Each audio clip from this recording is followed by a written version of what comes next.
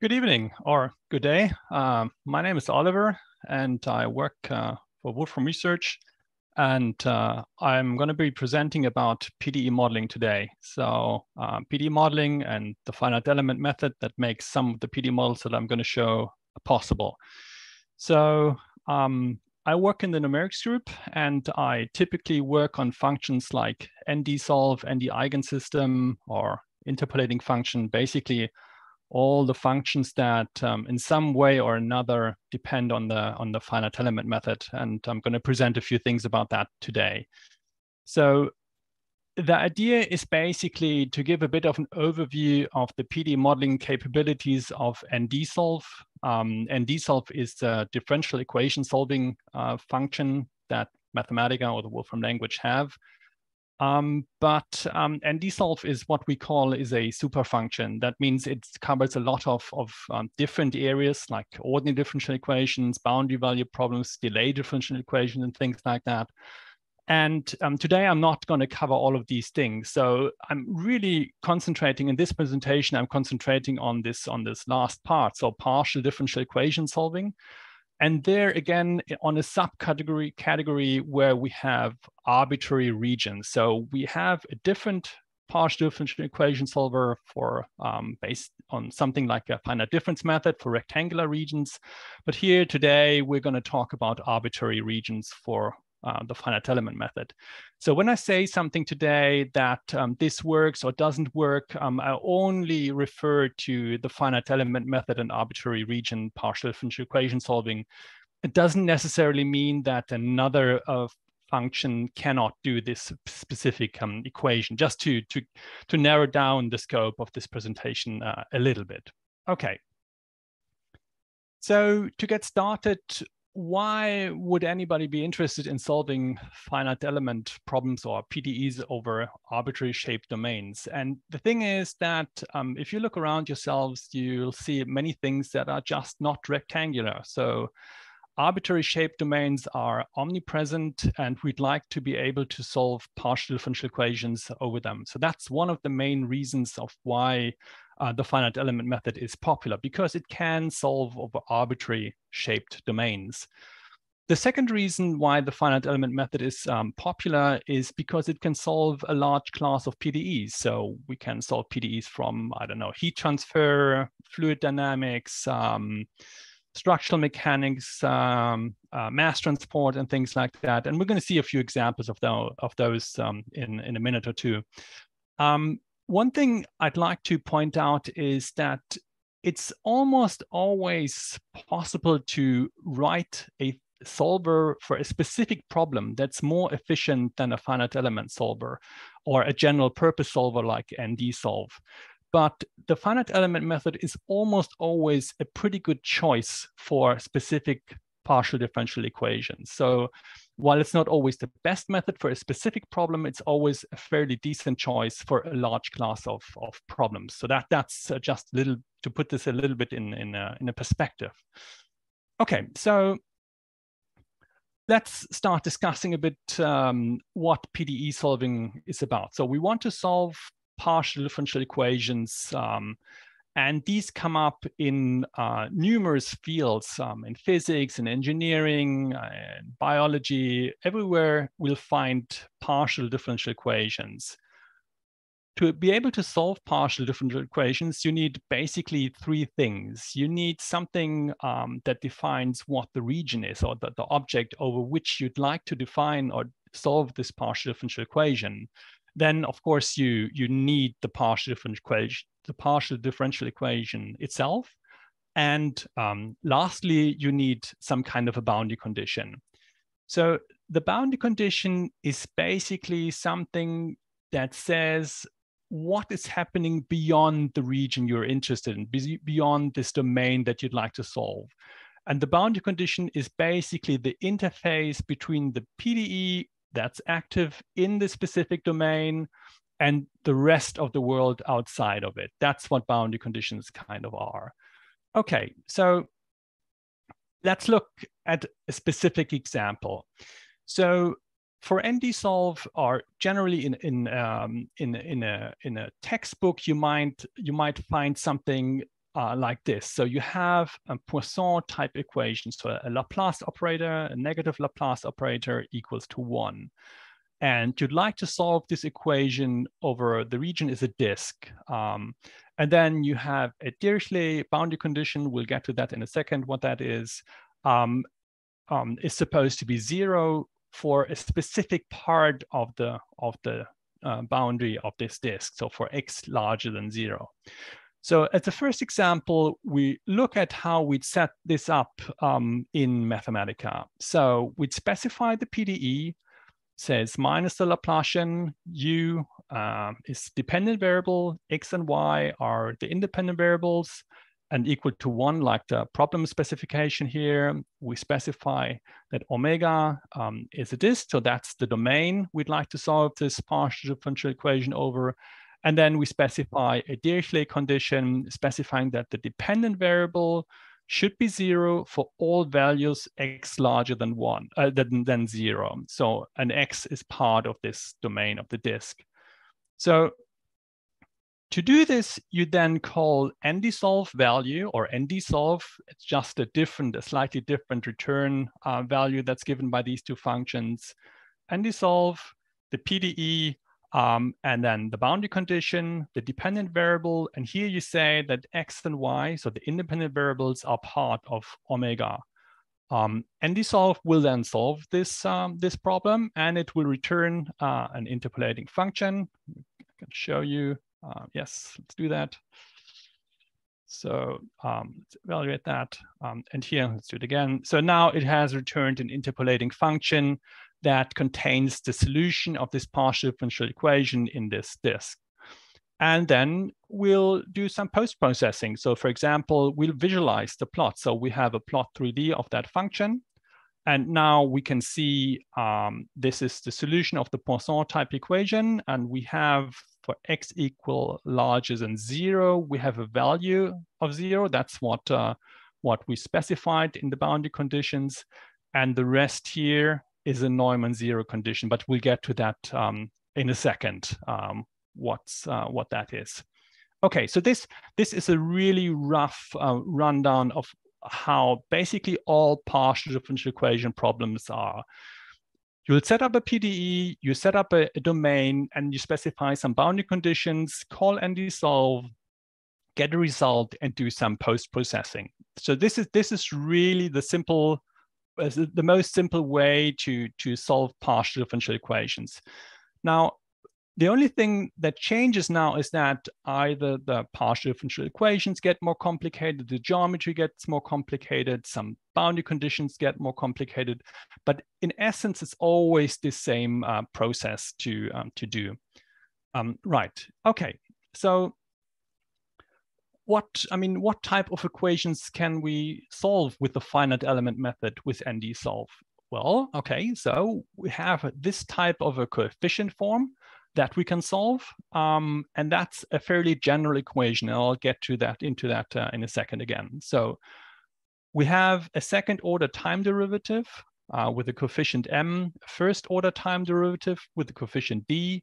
Then this here is it's kind of a diffusion type of term. Then we have a conservative convection term, again, coupled with this gamma. We have a derivative term, a convection term here, reaction term, and the right-hand side. So, oops, the F here, and the right-hand side here. And with this, you can model some commonly known equations. So highlighted in blue is, for example, how you modify this to get a Laplace equation. So in this case, you'd use this C term here, and you'll have F is set to 0, then you'll have a Laplace equation. Or if you do a Poisson, like to solve a Poisson type equation, like we've seen before, the only thing that changes now that F has a value. And in the previous example, F was set to the value of 1. We can also solve Helmholtz type equations. Here we have an additional term now that's a reaction type of term for Helmholtz type equations. Convection, diffusion, reaction type equations. So again, we have another new term here. It's a convection term that's added. A heat equation with the first time derivative, or a wave equation with a second time derivative. Actually, as a matter of fact, we can have any order of time derivative. It's just that these two first and second order time derivatives are the most common ones. Right, so when you look at this equation, you might say, nah, well, it's only just this single one equation. Every example you're going to see today has been done with this equation. Every single example that I'm going to show has been done with this equation. The one thing I didn't yet mention is that we can couple these equations. So we can have 2, 3, or 27 of these equations coupled together. And that's what makes for great power in PDE modeling. We're going to see examples where we've done that. Okay, so let's move on. Okay, let's look at a Poisson type equation again. Now we'll complicate things a little bit. So this is the type of equation we'd like to solve now. So diff minus c grad u equals sum f. And we have boundary conditions. So on some part of the domain, we'd like to have specified the dependent variable in some way. And on another part of the boundary, we'd like to specify the derivative or the Neumann value of this part. Now, note this expression here reappears, or actually I should say this internal expression here reappears in this case just with a different sign. And this is the normal value on the boundary. Now, this part here is never really computed, but it's substituted with something that we call a Neumann value. That's a Neumann type of boundary condition. So the geometry I've chosen now is something like this rectangle with a half circle, a half disk cut out. And this blue part here is where we're going to have this Neumann value. And the red part is where we're going to have a Dirichlet value specified. So let's do that. So the way I specify this region is by calling an implicit region. So an implicit region allows you to implicitly specify a geometry. So here we have from 0 to 5 in the x direction and from 0 to 10 in the y direction, but not this part, which is the disk that we've cut out. And the operator here is minus the Laplacian minus 20. It's just, this is the f value, the right-hand side value that I've chosen. For the Dirichlet condition, we're now going to say, so this Dirichlet condition, the dependent variable u is set to 0 at x equals 0 and y between 8 and 10. So if we go back to this slide here before, we see that's this part here. So we just narrow it down to this specific part here. And for the Neumann value, we just say, so this is actually a generalized Neumann value because it depends on the dependent variable. And here, so it's minus 2 times u, and then again, we specify where this value is active. This is the boundary of the circle, basically. Then, as before, we solve the equation. Let me quickly show this. So what's different now is we had this operator, which is the Laplacian. Let me show you again quickly. Let's move up here. So this is the Laplacian minus Laplacian minus 20 equals to this Neumann value. So that's there. And we specified the Dirichlet condition. And then I plotted a visualization of the solution with the finite element mesh below this. So this is the solution. We'll see here that at this end, the value is actually 0. That's what we specified here. The dependent variable is 0. And that on the disk here that's been cut out is this Neumann value, this generalized Neumann value of minus 2u. Okay, so that's a little bit more of a complicated example. Okay, so let's talk a little bit about boundary conditions.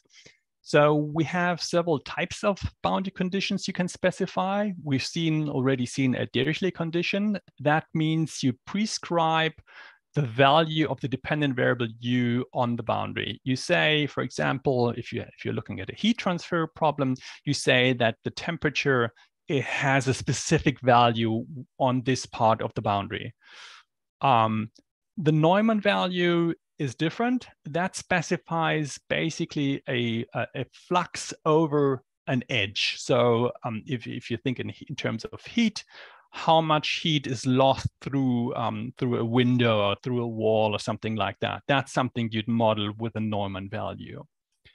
So the default boundary condition, and that means if you don't specify anything on some part of the boundary, means a default value of a Neumann 0 value. That's the natural boundary condition. And that's why they're also called natural boundary conditions sometimes, because this is just, if you don't do anything, this is automatically satisfied, right? Okay. We also have periodic boundary conditions. I haven't shown an example of those yet.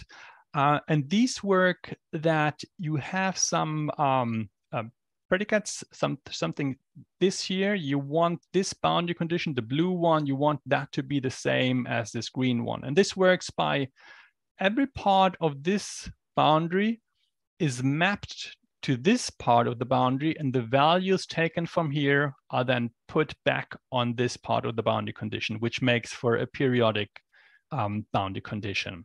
Okay, so these are the type of boundary conditions that we can have. Okay, so now I'd like to talk a bit more of how to set up partial differential equations. And as we've seen before, we have different types of things that we need to do. We need to specify the geometry or the domain, so the geometry or the mesh, and the PDEs and the boundary conditions. So first, we're going to look at specifying partial differential equations and boundary conditions. And then later during the presentation, I'm going to show some things about how to specify the geometry and generate finite element meshes. So for the partial differential equation setup, we'll have a quick look at the documentation. So let me quickly enlarge this a little bit. Right, so there's a lot of text here. You can read that. That gives an overview of what's available. What I would like to point out is that for specific or a collection of fields of physics, we have more detailed information and predefined operators, and we'll see those in a second. So for example, we have some things on acoustics. Acoustics PDEs, so which type of PDEs are used in acoustics, boundary conditions, and there is monographs, which are kind of, which are actually textbooks with lots of examples and explanation of the theory. Here's another one, acoustics in the time domain, acoustics models and examples. So we have covered, for example, acoustics. We started covering electromagnetics, so there's still some stuff missing.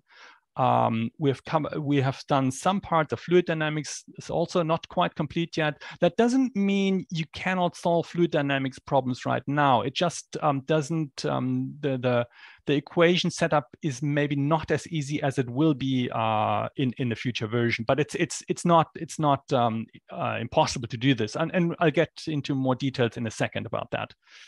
So here we have heat transfer, mass transport, multiphysics examples, structural mechanics examples.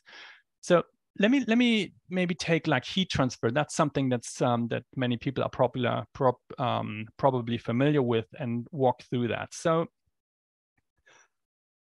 if we click on this, this first is a link that's going to take you to a guide page. On that guide page, you'll find all functions that are relevant for heat transfer modeling. So we have a heat transfer PDE component, and then a whole slew of boundary conditions: heat flux value, heat insulation, outflow, radiation, symmetry, temperature conditions, all these type of things. Then there is gonna be a list of monographs about them, and we can have a look at them in a second. There's also, for this case, we also have a verification model. So that shows you that the operators that we have work correctly.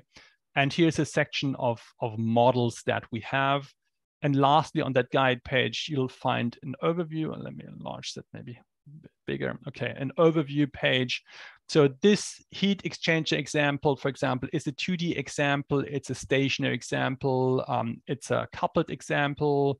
it uses the heat outflow values. This gives you some guidance of what these examples are about. Okay, but let's look back at so the heat transfer PDE component, for example. So this is the actual reference page, and it has like a summary of the theory of what this operator does, and we'll see examples of it just now. So this is like a standard reference page. You should be familiar with that. One thing I'd like to point out are these monographs. So this is a monograph, let me enlarge this again, is a monograph about heat transfer. It gives a short introduction, and then what it does, it starts by showing what the equation, the relevant equation in this field is. It does the derivation of these equations, where do they come from, what units do they have, and things like that. And it goes on to show many examples, specific applications like a volumetric heat source, what that is, and things like this. So this is what you usually find in a book, maybe, but in this case, the book is included with the Wolfram language, and you can execute it and evaluate examples and make use of the content we have there. Okay, so let's get back to the presentation. The point here I wanted to make is basically, if you want to do PDE modeling, there is a lot of material that we have, and the best or a good starting point is this PDE models overview page. That has really a lot of starting points. Yeah. Okay. So let's look at an example again. So we have a heat sink here. And in this case, I have a predefined geometry that I've loaded into the notebook. And yeah, the first thing I'm going to do now is I can generate a mesh here. 2-element mesh is the function to do that. And this geometry now has two colors. So it's red and green. And the reason it has two colors is to highlight a different way to specify boundary conditions. So all elements that are in this red area will have a different boundary condition than those elements in the green area. It's just a different way to do this. The way this works now with this PDE components is the following way. So we say we have the dependent variable u, it's a 3-dimensional problem x, y, z, and the independent variables x, y, z. And we now specify the thermal conductivity is 232.6 watts per meter Kelvin. And we'll plug this into this heat transfer PDE component, the vars and pars. And now this generates for us the proper PDE component that we need to use. So while you might be able to write this up like for a simple heat transfer problem, it's very hard to remember and write down equations, for example, for, I don't know, hyperelasticity, for example, or complicated fluid dynamics. These PDE components generate the proper equations for you. So you don't have to use them. So NDSolve will work happily without them, but it makes it a lot easier to create partial differential equations. So that's the first point I wanted to make. Right. And the same goes for the boundary conditions. So I have a heat transfer value that I want to specify. Element marker now refers to the one colored region that I've mentioned. So this is element marker 1. And here in the second example, we have an element marker 2 that refers to the other region. So the heat transfer value gets a position where this boundary condition is active, and it gets the variables and parameters. And they're exactly the same variables and parameters like for the heat transfer PDE component. And now we can specify additional parameters for this boundary condition, the ambient temperature, the heat transfer coefficient, to set up this Neumann value. So this is now the Neumann value that's generated for us. So of course, you can go ahead and write this down if you know this, but there is functionality that generates these boundary conditions for you. And let me show again, maybe if we quickly go to the reference page. So let me, so this is the reference page of the heat transfer value. Let me enlarge this a bit. And if we look, so I mean, obviously, like for every reference page, there is plenty of examples here. I don't want to go through that. But in the details section, there you'll find all parameters that you can specify. So in this case, we have just two parameters. We use them both. The ambient temperature, it tells you what the default is, heat transfer coefficient, and things like that. That's where you get the information from how to set up this specific boundary condition. That's on these reference pages then. Okay, let's close that. And we have that for all boundary conditions that we have, of course. Okay, here's the second one. It's a heat flux value, and there the element marker 2 means that the rest of the domain was parse, like for the heat transfer PD component, and the heat flux is set to 1000 watts per meter squared. Right, and then again, it's calling NDSolve value. So we have the operator. Now we can quickly go back to remind us what that was. So here, this is the heat transfer PD component that generated the PDE for us. Let's go 2 slides forward. The 2 boundary conditions, the dependent variable is U, X, Y, and Z is the mesh. And then this is now the solution. I haven't really shown how I've visualized them. I think there's other presentations that are more focused on visualizations, but this is the outcome of the simulation then. Okay, so I have a question. Let me quickly see. So the question from Lou is that the PDE solver from System Modeler? No, this is not the PDE modeler from System Modeler. This is a completely different PDE solver. So this is basically, what I'm showing today is geared towards finite element analysis. This section of NDSolve is geared towards finite element analysis. System Modeler is a product for doing system models, like lumped models, like you might have electrical circuits that are coupled together and doing these kind of simulations. So they're a bit different, but this is a different solver than System Modeler. So the next question, is the Landau-Lifshitz-Gilbert equation model included? Honestly, I don't know. But the question, I mean, the thing is, if you, so let me put it that way. There is no specific Landau-Lifshitz-Gilbert equation PDE component. We don't have that. If you can transform your partial differential equation into this form, then it's supported. Sometimes it may take a bit of thinking, but these are usually, this is usually a fairly general PDE. And the reason why I can say that with confidence is basically, this is a second order spatial derivative. This here is a first order spatial derivative on this operation. Again, a spatial first order derivative on something that doesn't depend on the dependent variable. Again, a first order spatial derivative, different because now the beta is outside of this gradient. And here it's basically the divergence acts also on this alpha. And here is the dependent variable without any derivative. So what this means is basically for up until second order in space derivatives, any combination is possible. So that covers it. If you have higher spatial derivatives, then you need to become creative. So then you might need to split up the PDE in a system of PDEs or something like that. And then there's a question, if there, I hope I understand correctly, if the Landau-Lifshitz-Gilbert equation is planned to be included, not at the moment. So I mean, you can contact me after the talk and we can discuss this in more detail if you want to. Okay, let's move forward a bit.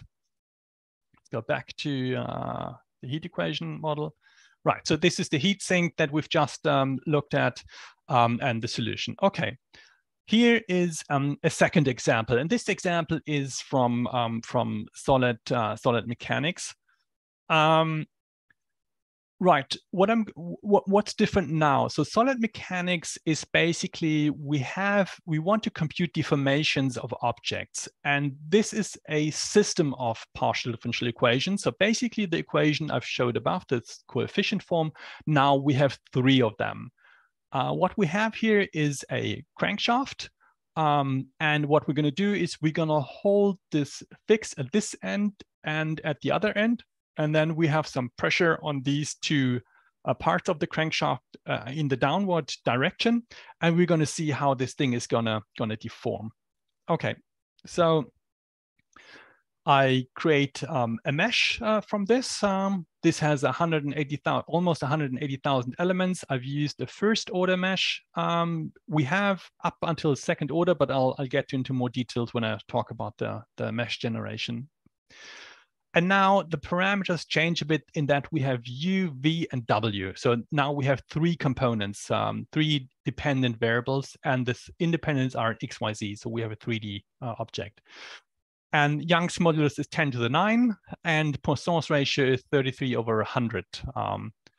And now it's the PDE modeling. So we use a solid mechanics PDE component that's going to generate the actual PDE.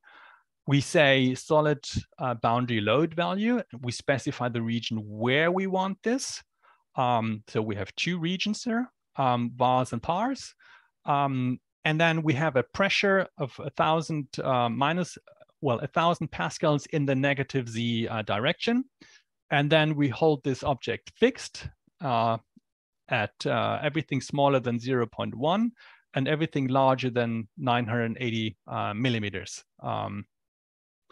We solve this equation, and in this case, I've included the time. So this takes about 5 seconds to solve. And yeah, it's again, we specify the PDE. Vars is just a dependent variable, so U, V, and W. And the independent variables are part or omega of this or element of the mesh, right? And this is the visualization. So what we see here is a plot of the total deformation. So all deformation in all directions added up, squared added up in the square root. And that's a visualization plot of this. In gray, you see the original crankshaft, and in the colored object is now the deformed object. Okay, I have another question here. I thought that the heat equation used thermal diffusion as the constant. Oliver's model is using thermal conductivity. Why isn't thermal diffusion used in Oliver's model? So I'm not 100% sure I understand the question 100%, but I think we're talking about the same thing. Thermal conductivity. So let me go back to that example. No, one more slide. Thermal conductivity. So if we go to the reference page here, make this a bit larger. Oops, so no. Like this. So we can look at this. So these are the parameters you can specify. A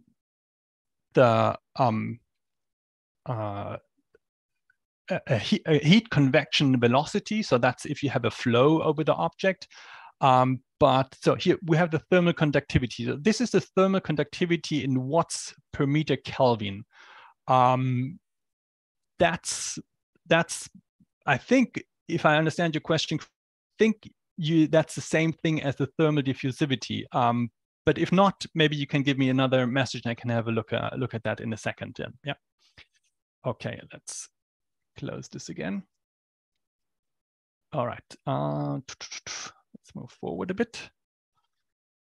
Okay, so now we have talked a bit about the PDEs and the boundary conditions. And the next thing we're going to look at is the geometry and mesh generation. That's an important part, of course.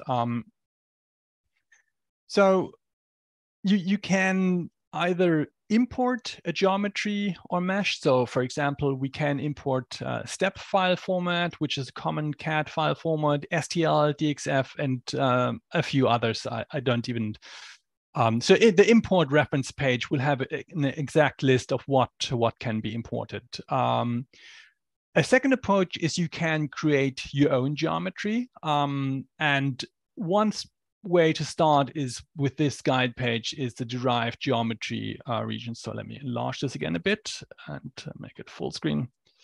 So Boolean operations like region union, region intersection, region difference, things like that can be used to build up geometries. We've seen in the presentation before the implicit region. That's another way to set up a geometry. Yeah, so, and then here's a list of operations you can do on these things. So that's one way to set up a geometry. What I'd like to do today is to look at something that's maybe not so well known. So the Wolfram language and Mathematica actually ship with a CAD engine, with a CAD engine. And we have a link to OpenCascade, and that's included in every version of Mathematica. Well, every recent version. I think we included in version 12. So here's the link to that. So it's a tutorial on how to use OpenCascade, and we're going to look at a few examples just now. Okay, so I'm not going to dive into that just yet. So here's an example. So this is a little bit of a lower level interface than what you might usually expect from the Wolfram language. But again, this is also yeah, it allows you to really get your hands dirty with geometry generation. So it has lots of features that are not in a global, in the system context, but they are in their own context. So we load this package here, needs OpenCascade link. And what you do then is, for example, we have this graphics primitive ball, and what we can do is we can convert this we use OpenCascade shape to make an OpenCascade expression. So with OpenCascade now, the CAD engine now has a representation of this ball. We can inspect the type. So it tells me this is a solid. And we can convert this OpenCascade surface mesh to boundary element mesh of this shape that we've created. And that's going to generate a boundary element mesh, which is the basic type that we use for the finite element mesh. And here is a visualization of that wireframe. Now, that's not particularly spectacular to convert a ball to the OpenCascade and back again, basically. But that's the basic workflow. There is nothing more than that you basically need to know. You can now use Boolean regions, all sorts of things to create geometries. Now, okay, so let's look at a few examples. I mean, we've already seen this primitive, like a conversion of ball. I mean, and I think there's all 3D graphics primitives can be converted to OpenCascade. So cones, cuboids, cylinder, ellipsoid, filled torus, hexagon, you name them. They're all there. So that's possible. We can convert surface primitives like splines. So here we have a B-spline surface that's specified, and we can convert that to OpenCascade and look at what it looks like. So this is after the boundary has been meshed, but we can convert it to OpenCascade and work with that. There is surface meshes. So this is an implicit region. I've generated a boundary mesh and converted this to OpenCascade. And you can work with that in the CAD engine. That's fine. Operations sweeping or lofting is very interesting. So this is here we generate a loft. So that means we have 3 base objects like this triangle here, a circle here, and another triangle here. And now we'd like to generate the surface that goes through these 3 objects. That process is called lofting. So here we see that. Now, so this is just the surface now that's open. You have functionality to also close these lofts. So build solid true. Yeah, so generate me a solid. And then here is the closed version of that same thing. So lofting works. Again, as I mentioned, Boolean operations, fillets, chamfers, deshelling, defeaturing, all these kind of things work in Open Cascade. And that is a really powerful engine, especially for 3D geometry generation. Let me close that and go to the next slide. Well, all right. So here is an example. So this helical bevel gear, that's been completely created in Mathematica. So what we have here is a curved gear, some gear teeth at the back, things like that. And there's an entire, again, there's a tutorial. It shows you how to generate things like this in Open Cascade with all sorts of tips, tricks, how to do things like that, lofting again, and things like that. So that's maybe another thing if you want to look at if you're really keen on generating geometries in 3D. Okay. What else? Okay. Mesh generation. So the geometry is one part. Once we have the geometry, we'd like to generate a full mesh from this.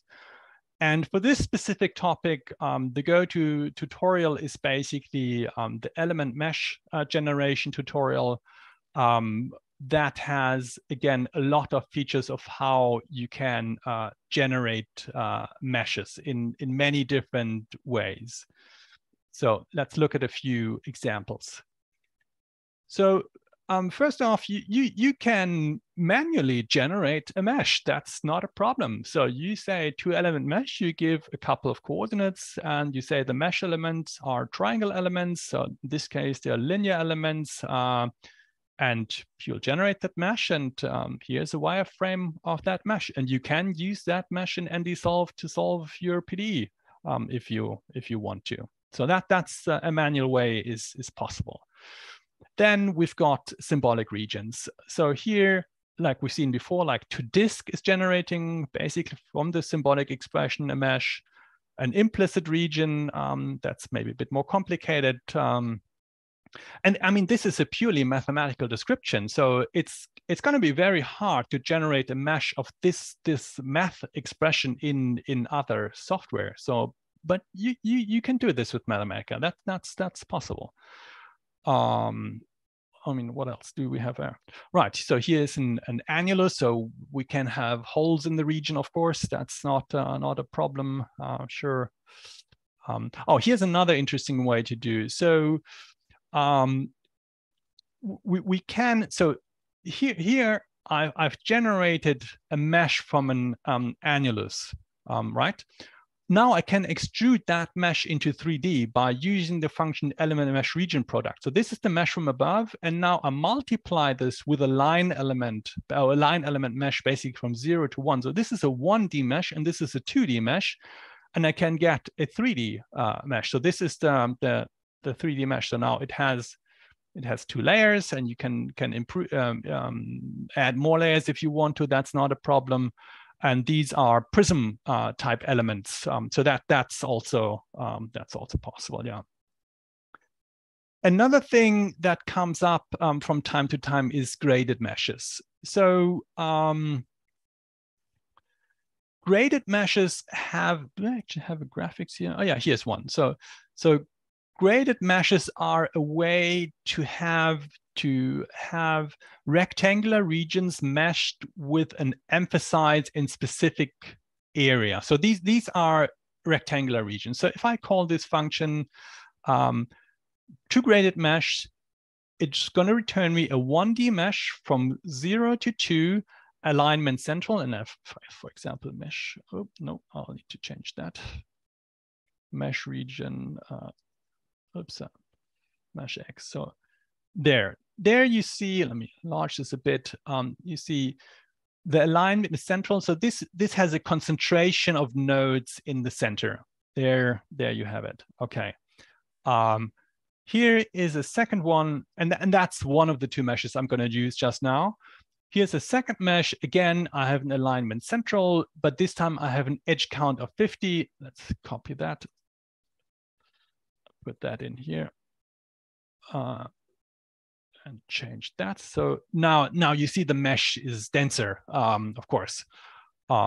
We compute the region a product, and here is the mesh for this specific area. So if you have something that has a lot of activity in this area, then such a kind of a mesh is useful.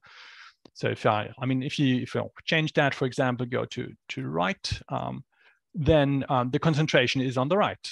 We leave that the same, and to do another product here, visualizes. So now this concentration is increased on this side. So that's what you can do with graded meshes. Very useful, especially like for convection dominant PDEs where you have some action somewhere on the boundary or some things like that. Then these are really useful. One thing we're going to talk about in a little bit is we can, of course, also generate multi-material regions and meshes. That's possible.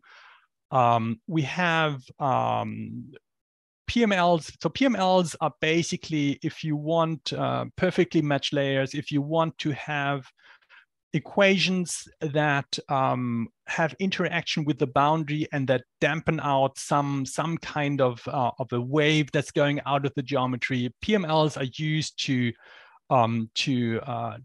make this happen efficiently and at a high quality. So we can have these type of meshes. You can generate meshes from images, from contours. There's, it's endless what type of mesh generation you can have. Okay, yeah, so good. These are the main functions that we use for finite element mesh generation. Two boundary mesh, again, documented, loads of examples. So this has 52 examples. Two element mesh is the second one. So this has almost 100 examples. So the difference to boundary mesh is generating the surface mesh, and two element mesh is then generating the full mesh, the full object of this of the geometry that you have. To graded mesh, we've seen examples, and then there's an entire tutorial on element mesh visualization. So very simple examples, simple meshes, how you address specific parts of the mesh, how you add markers. So these elements have the same markers, these have the same markers, then you can have a PDE that, and we're going to see an example that has a different behavior in this area than in that area, and you want to visualize that. So things like that are possible. Right, so yeah, have a look at these reference pages. They have plenty of examples. Okay. And here's a little gallery of examples. So this is a piston, and the coloring here is actually to highlight different areas that you can address with different boundary conditions.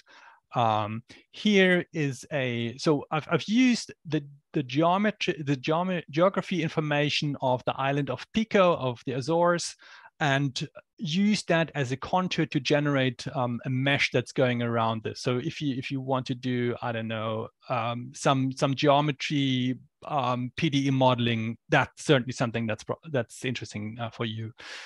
The crankshaft, we've seen that before. So here's a mesh of that, and here's a 3D version of the graded mesh. So there's just a few images to show. Right. So let's get back to this partial differential equation that we've seen before. So these are coefficients that these PDEs can take. These coefficients can be nonlinear. They can depend on time. They can depend on the spatial variables. So yeah, they're fairly flexible and fairly general. This example here is an example from electrostatics, a shielded microstrip. So we have an object here that has a small cutout, and here I've used Boolean operation to generate the geometry. And what we're going to do now is move on. The PDE now has, so this is a Poisson type equation again. And this coefficient here, the epsilon r, is dependent on the independent variables. So it's spatially dependent. And the expression I have here, if the y coordinate is smaller than some variable I haven't further specified, then it should use this coefficient. And if it's larger, then it will use this coefficient. And the operator now is like the inactive divergence minus this function, this if statement, the dependent variable, and then minus some constants, right? And the boundary conditions are u is set to 0 on y equals 0, x equals 1, and y equals 1. And we have a Dirichlet condition 10 to the 3 at this part of the domain, and we'll see in the solution just now. So we call ND-solve operator, no Neumann values, and the right-hand side is 0. So the Dirichlet conditions, and this is the solution. So what you note now is that the solution has a small kink here, and that's because the material parameters have changed in the different regions. So this SH is actually set to this line here. And there, the if statement knew what to do when it was evaluated in the different regions respectively. Okay. One thing I'd like to point out is the automation that's happening. Nowhere, I mean, let's go back to this. So this is the region difference that we use to generate this thing, this object. There is no line here, no division or anything like that is here. But in this case, ND-solve was able to figure out that there is a material discontinuity between these two regions. Just because it could analyze this if statement, it automatically introduced this additional line. And then this is actually the boundary mesh that the geometry is generated from. And the reason is that the finite element method works better if the evaluation of this function happens only within the element, if the element doesn't transition material boundaries. So that's something that happened automatically. Now this happens, this automatic introduction of this boundary material or this material separation can happen in many cases, but not always. And then you can always add it manually if you want to. So there is some automatic functionality here as well that I wanted to point out. Okay. So what kind of solvers do we actually have? So we can solve linear and nonlinear stationary problems. We have both iterative and direct solvers. The default solver is the Paradiso solver. That's fairly efficient. We can solve transient or time-dependent problems. We have solvers for frequency dependent problems, parametric equations, and eigenvalue solvers are available. So this kind of covers, I think, all of the commonly used solver types. Okay, here's an example of a transient problem. Or maybe let me quickly have a look. No.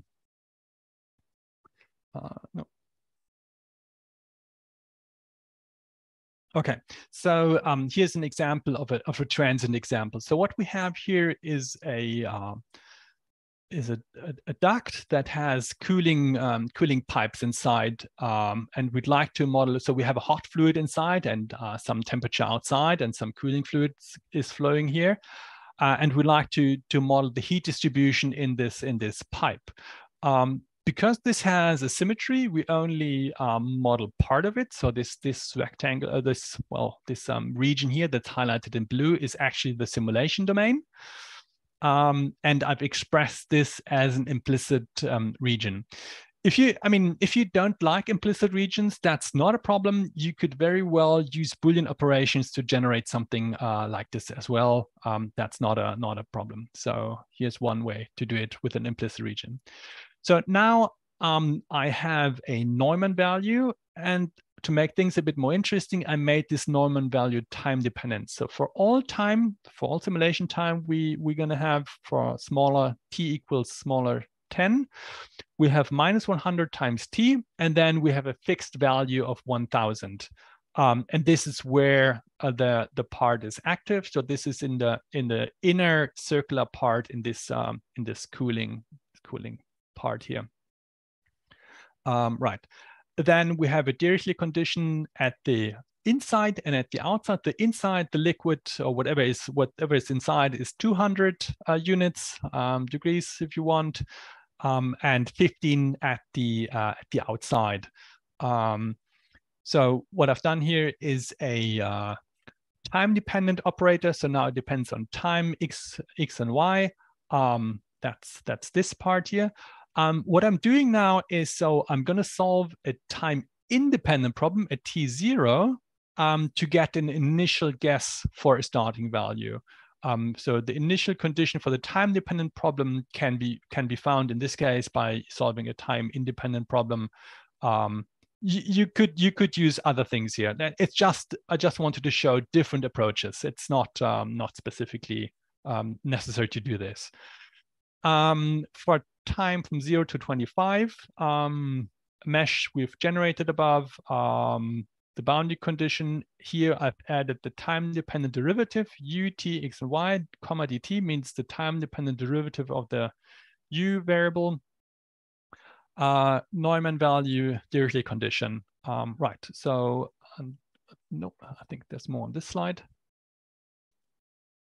Right, there's a solution actually. So here you see now a solution. So you just see, so this is the temperature at the inside is 180, 85 or something, and going to the outside is 25 here. So and you see how this temperature changes with the amount of flux that's going over this edge that I've made time dependent. Yeah, okay, so that's just to show you a time dependent problem. Right, and there is the solution plotted into this pipe thing. Another common problem are eigenvalue problems. So in this case, we have our PDE coefficient, our PDE, our coefficient form of the PDE, and solve that equals to lambda u, and lambda is the eigenvalue that we are looking for. So here's an example. We have a Laplacian of u minus the Laplacian of u from 0 to pi, and we want 4 eigenvalues. When we call n the eigensystem is the function that does this. The first eigenvalue is almost 0, 1, 4, and 9. And here are the corresponding eigenfunctions that match the eigenvalues. So that's how you'd solve an eigensystem type of problem. Okay. Right, so here's a second example, 2D example again, negative Laplacian. Now we have a boundary. So the previous example, this one example was just the equation. There was no boundary condition. Now we have a Dirichlet condition. So everywhere on the boundary, that's what you say when you say true. This means everywhere on the boundary, the dependent variable is 0. We solve the negative Laplacian over disk, 6 eigenvalues. The eigenvalues and the eigenfunctions are visualized here. So these are the 6 eigenvalues and eigenfunctions for this specific setup. Right. So this is here. Here's an example where we use an image. So what we have here is this mini car that's been chopped in half. So someone cut this in half, and we're just going to use this for an example. So this is the image we're going to compute eigenvalues for. So we used the mask tool and generate a boundary graphic. So this is now the contour of this this thing inside. That we use to generate the boundary. We boundary discretize the graphics. So this is now a boundary discretization. And we can now use that as a region for the geometry for the eigensystem solver. So we solve a negative Laplacian again that gives us the values and functions. And then we can visualize this. No, So there you have one of the solutions plotted into the mini. So this is, I mean, it's of course it's a toy example, but I think it looks quite nice to do that. Okay. Right. Let's see how much more material I have. I think a little bit. No. So that's it. That's basically all I wanted to cover today. Let me give you a brief summary. So we can solve nonlinear variable coefficient transient systems of PDEs over arbitrary regions. We can do this in 1, 2, and 3D. My name is Oliver. You can reach me at wolframresearch.com. I thank you for your attention. I'll answer questions just now. If you're interested in an internship or something like that, send email. We're always looking for good people. So if you're interested in working in this area, let me know. Okay, let's see if there's more questions. Oh, Craig Carter. You've written them, it appears. Okay, so Greg asked, he says that I've written a lot of material in the documentation. Are there any plans in the works to write a book that collects the documentation and perhaps more into a book, perhaps like Able? Yeah, yes. So these plans exist. Yeah, so people have asked me that before. What I'd like to do before doing that is I'd like to finish. So right now I'm working on fluid dynamics. So we've seen like the heat transfer examples and the solid mechanics example. These all have fleshed out monographs and extensive reference pages and things like that. And I'd like to do that for fluid dynamics next. So we can solve fluid dynamics today, right now, but you'd have to have the knowledge how to do that yourself. So you know how to set up the equation. There are some examples in the documentation now, but I'd like to bring this up to the same level of functionality like the other areas that that I've shown. So once the fluid dynamics is done, a colleague of mine is working on electromagnetics right now. So when these two fields of physics are completed, then I think we'll probably start looking at writing books and getting this out in a different form than the documentation. Right, so good question. Do you have any examples for the green function? I don't, but the symbolics group, they have plenty of examples for the green function. They make use of that all the time. So that's maybe an area where you should look for things like that if you're interested in the greens function. Okay.